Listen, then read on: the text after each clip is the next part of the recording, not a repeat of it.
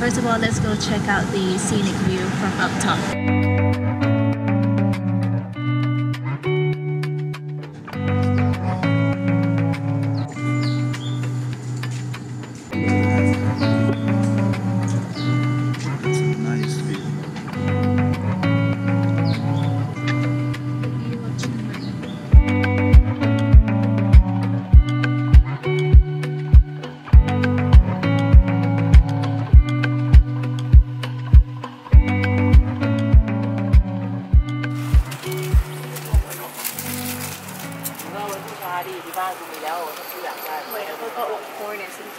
They have jackfruit over there too.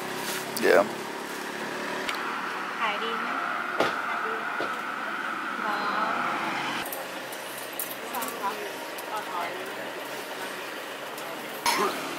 กินคนละ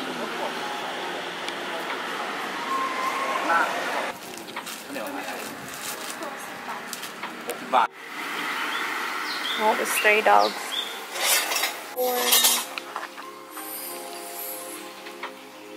Yum, yum, yum. Take a bite.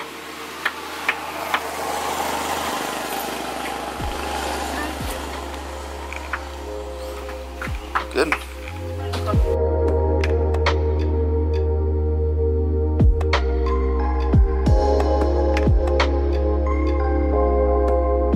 Where? White one. I think it's so cool, isn't it? I think that's for women, babe. Yeah. Okay, so we just parked our car now. We reached the Wat Phra That temple.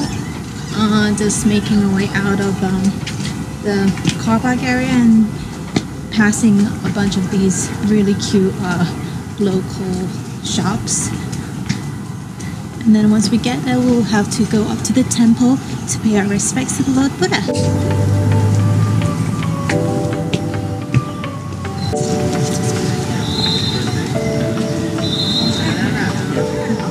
Okay, so it looks like the temple is on the opposite side of the street.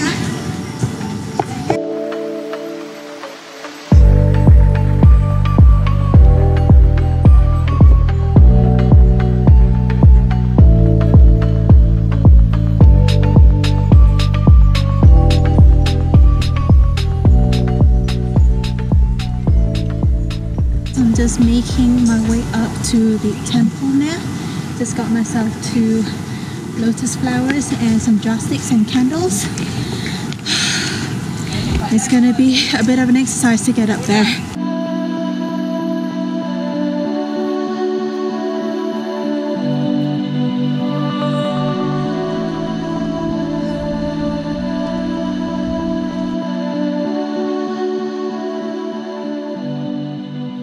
So it took us about 5 minutes to climb all the way up to the temple, which really wasn't too bad at all. Once there, I had to pay the entrance fee for Tsering since he is a foreigner, but the fee wasn't too much, it was only 100 baht. After that, we made our way up to the main temple grounds, and as you can see, it was really beautiful.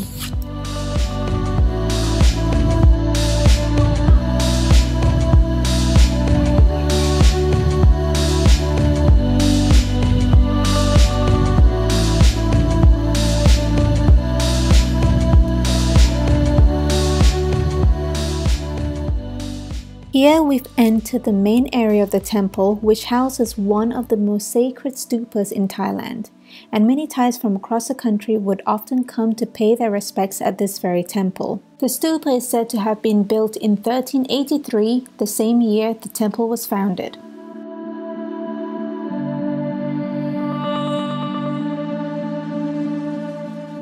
Many Thais would often spend a lot of their time at this temple, praying and reciting Buddhist prayers, usually in Pali Sanskrit, whilst performing the circumambulation around the stupa.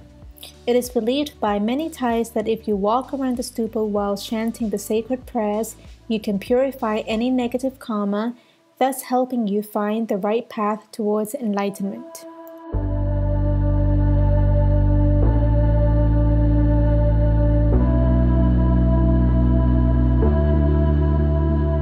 So we just got done with paying our respects at the temple. Now we're just gonna make our way downstairs, and then the next station would be the Hmong village, which is not that far from here. So yeah, I'll show you guys when we get there.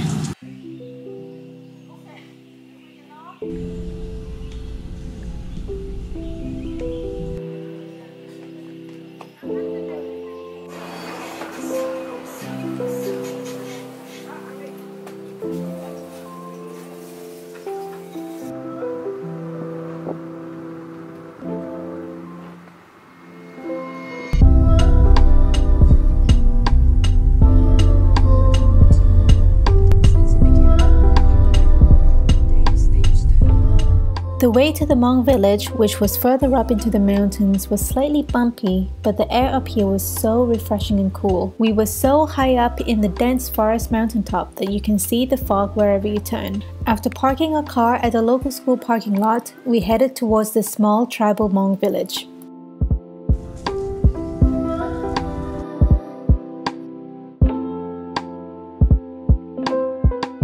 The small village street was lined with various shops selling goods and souvenirs made by local artisans. The end of the street slowly opened up to a beautiful community garden housing various local foliage and flowers native to the region. It was absolutely breathtaking, and if you're a nature lover like me, you would definitely love this experience. Oh wow, this place is absolutely stunning.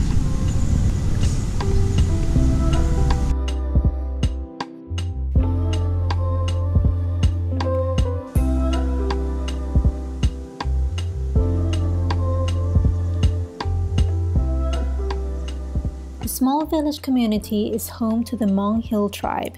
The history of these tribes is very interesting, but most of them are said to have migrated over the Mekong River from Laos. Usually you will see many villagers walking around, but during the time of our visit, there were not many people around, and some parts of the village were closed to the public. Be careful.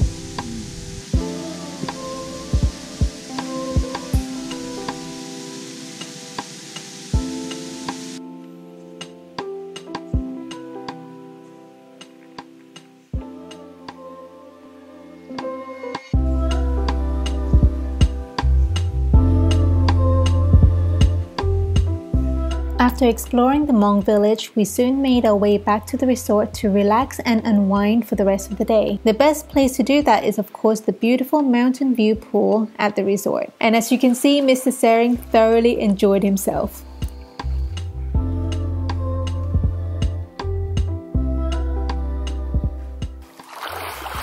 Oh, it's a whale, it's a whale, it's a whale.